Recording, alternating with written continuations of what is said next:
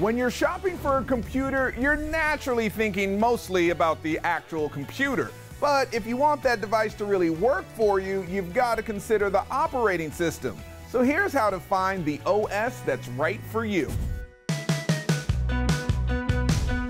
There's never been more choice or price points when it comes to computers. The most popular, of course, is Windows. Most people know about the Mac operating system, but more and more people are starting to learn about the Chromebook, which is its own operating system. Before you buy, tech expert Ken Colburn says you need to find out which operating system works best for you. To kick off our list, we're opening up Windows. So the clear advantage to the Windows platform is the sheer number of people using that platform. So the software and the printers and the support and all that that's available for Windows is obviously much greater than any other platform. But being the most popular carries a bigger risk. There are way more viruses looking to exploit Windows-based machines than any other platform. So you have to be on your toes, you have to keep things updated.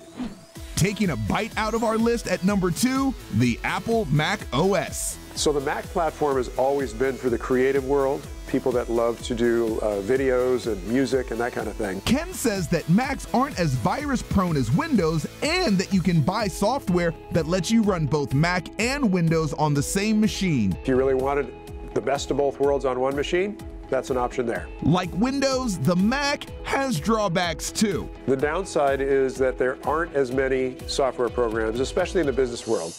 We'll wrap it up with the new kid on the block, Google Chrome OS. Google came out with an operating system for the web-concentric user, meaning that everything you do would be on the web. Facebook, your email, even word processing can be done online now. That means all your data is stored in the cloud. So if you lose your Chromebook, you haven't lost the data. Most of the software is free, Google Photos and word processing, but you don't have as much software to choose from. So you can't take any of the programs you own and have them run on this device. But Chromebooks are among the least expensive computers you can buy, and that's all the data on your best OS match.